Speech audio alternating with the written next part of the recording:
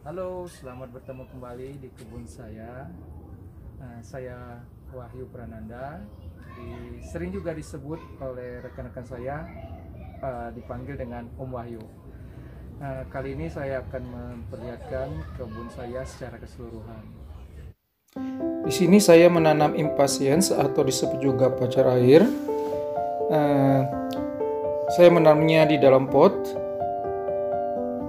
Jenis yang saya tanam adalah impatiens valeriana dan saya menanam beberapa jenis warna.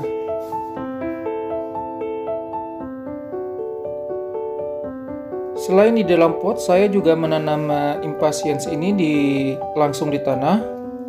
Seperti kita lihat di sini, ini adalah hamparan impatiens yang saya tanam langsung di tanah. Selain impatiens, saya juga menanam begonia dan hortensia.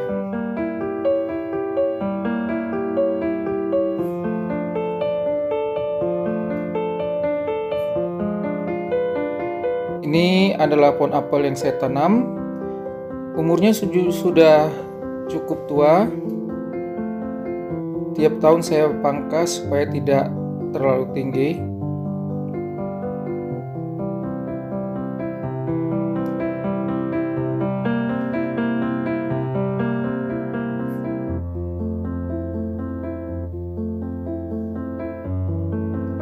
Buahnya cukup banyak.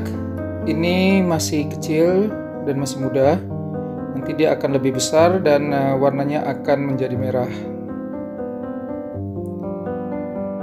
Ini adalah hortensia.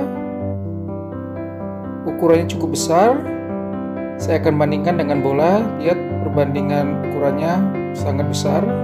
Sesuai dengan namanya, hortensia incredible.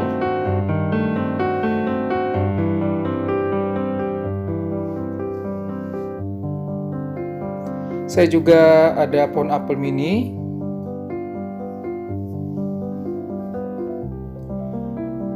Buahnya sangat kecil dan banyak sekali. Tapi apel ini tidak saya makan karena terlalu kecil. Biasanya saya biarkan untuk dimakan burung. Dan ini masih kecil, nanti dia akan berubah menjadi merah. Ini adalah hortensia forever and ever. Sayang warnanya sudah mulai pudar. Warnanya awalnya adalah sangat pink, kemudian berubah warnanya menjadi sedikit pucat, dan nanti akan berubah lagi menjadi merah.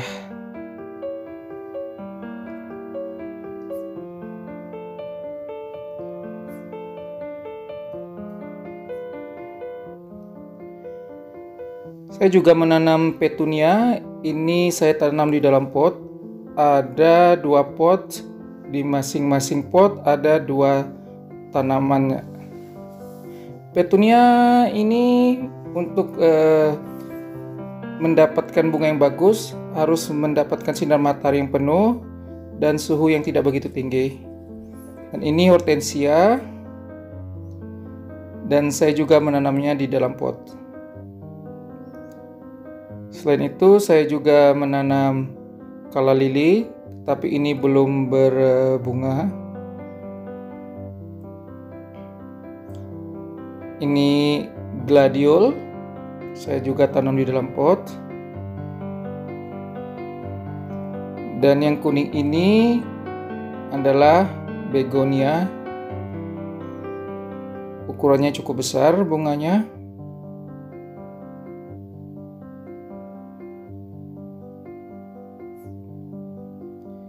Dan ini juga hortensia. Saya tanam di dalam tanah dan setiap tahun saya pangkas sehingga dia tetap pendek. Bunganya masih banyak yang kecil, belum besar. Kita lihat di sini, ini bunganya masih kecil, belum mekar sempurna. Dan yang ini sudah mekar sempurna, sudah besar.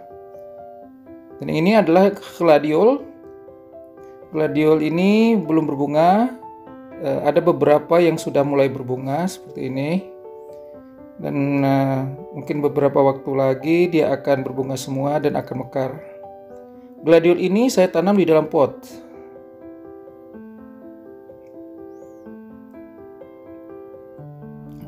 Dan ini juga petunia, saya juga menanamnya dalam pot. Di sini bunganya tidak begitu banyak karena dia kurang mendapat sinar matahari karena tertutup oleh daun gladiol.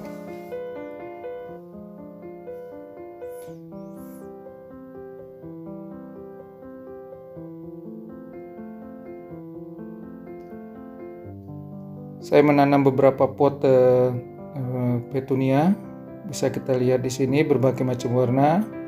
Ada yang ungu, pink, salam, putih, dan warna pink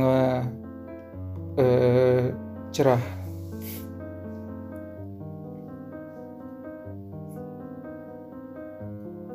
Sekarang kita lihat semua kebun saya secara keseluruhan.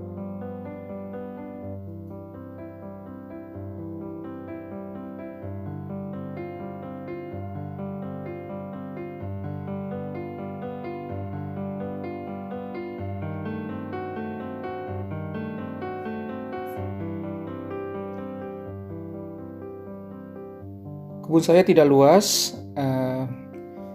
dengan luas yang terbatas, kita juga bisa membuat kebun yang indah.